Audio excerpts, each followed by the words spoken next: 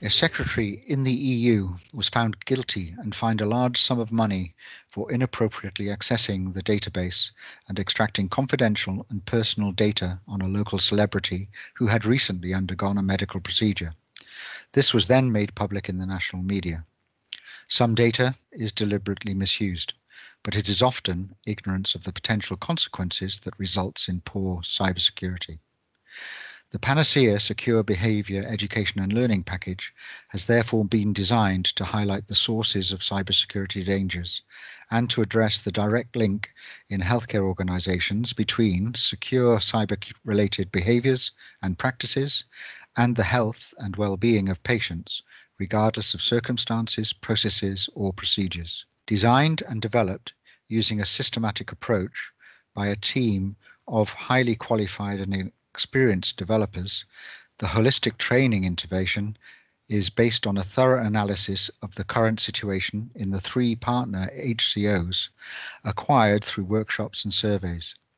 It combines proven pedagogical methods and modern digital media to appeal to as broad a range of learners as possible. The learning aim is universal and is not limited to any particular target audience, use case, or scenario. Having spent the short time necessary to experience the tool, it is anticipated that all individuals working in, with, or for HCOs will acknowledge their role in adopting secure cybersecurity-related behaviours because of the very clear link between patient care, patient well-being, even after treatment has ended. The learning package stands totally independent of the organisation structure, governance arrangements, formal cybersecurity roles and responsibilities, processes and procedures. It highlights to all that cybersecurity is everyone's responsibility and that everyone is accountable for their behaviour. It promotes behavioural change by personalising the consequences of inappropriate cybersecurity behaviour to the learner, the learner's patients, and the HCO itself.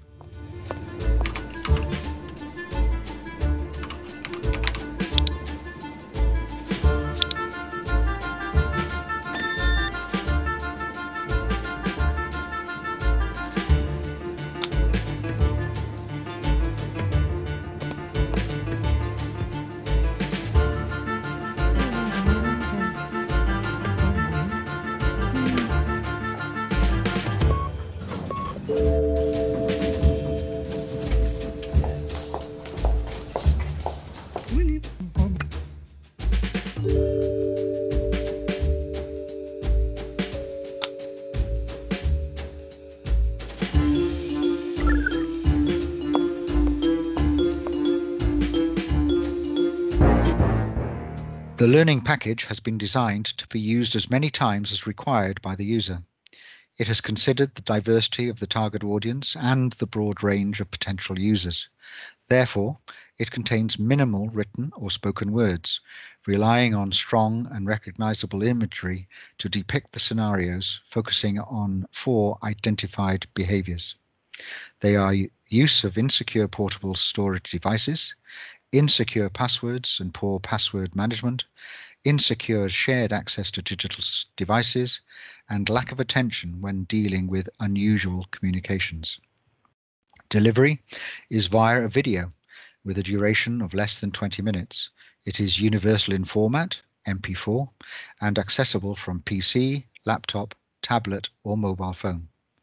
The end user simply needs to make the video accessible on their local area network, probably as part of their learning management system, and provide their staff, regardless of employment grade or employment status, with the time and equipment to watch it.